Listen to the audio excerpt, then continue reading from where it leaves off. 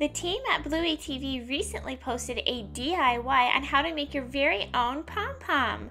Today, I'll show you how to make it. This craft requires scissors and a hot glue gun. Please make sure you grab an adult to help. Here are the supplies you'll need. You can find the instructions and links to more information down below.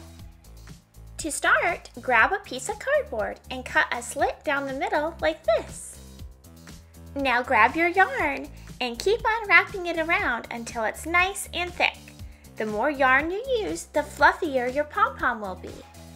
Take some extra yarn and tie it around the center really tight, and then we're going to go ahead and slip it off the cardboard. Perfect! Now let's fluff it out and cut off the excess strings. We will come back and finish cutting this, but first, let's get all our other pieces cut out. I'm going to be using white foam board and pink and black felt. Awesome! Now for the fun part. Just slide your scissors under the loops and cut.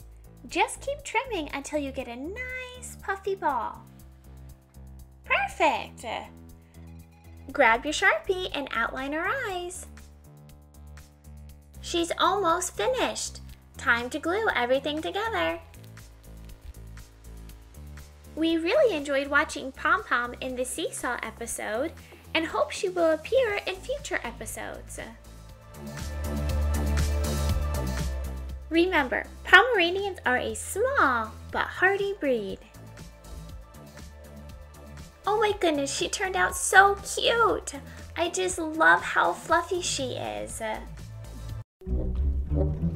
For more Bluey videos, please click like and subscribe.